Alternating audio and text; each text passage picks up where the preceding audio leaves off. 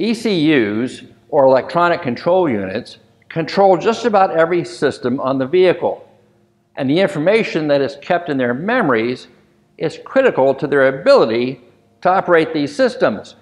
That memory can be wiped out in an instant anytime the battery is disconnected. So learn how to keep that memory alive in today's Mighty Minute.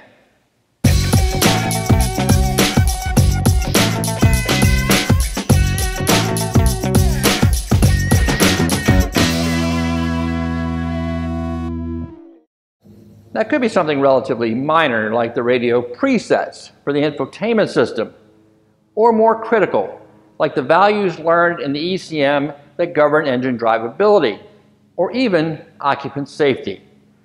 And every time that we disconnect the battery, whether it's to replace it or perform some other related service on the vehicle, we put those memories at risk unless we take steps to protect it. Keeping the memory alive, though, is easy using a special tool like this one. It's called a memory saver, and it's designed to allow us to connect an alternative 12-volt power supply to the systems while the battery is being disconnected.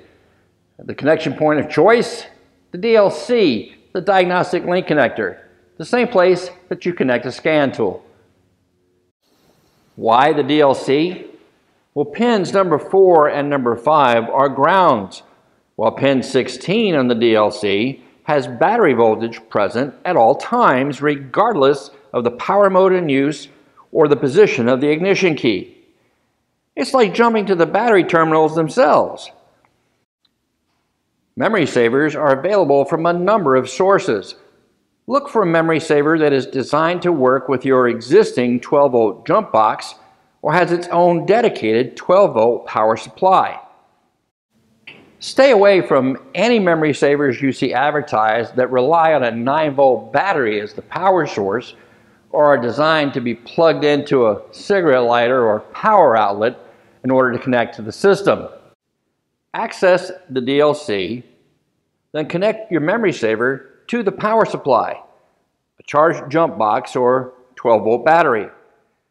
Some models, like this one, will have an indicator to let you know that you have a good connection. Next, connect the memory saver to the DLC. Now we can disconnect the battery, but be sure to always wear your personal protective equipment when performing any battery-related service. Always disconnect the negative battery terminal first. Then disconnect the positive battery terminal. Now here's where you have to pay attention. The positive battery cable is still hot, now powered by the alternate 12-volt power supply we just connected with the memory saver.